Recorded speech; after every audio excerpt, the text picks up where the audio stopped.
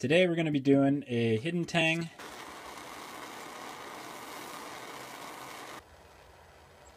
Oh, it smells bad. So wear breathing protection. I'm going to get that guy together as soon as possible so I can continue with this stuff. And there you have it, sports fans.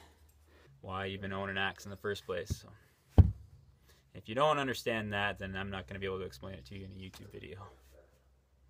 I'm part of a generation that grew up on everything being instant, you know?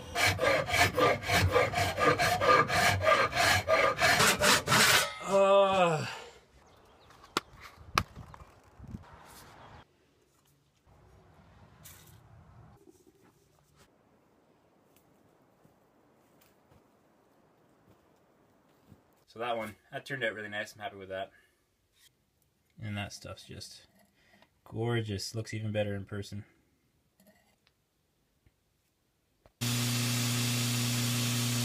So thanks for watching. It's a good day.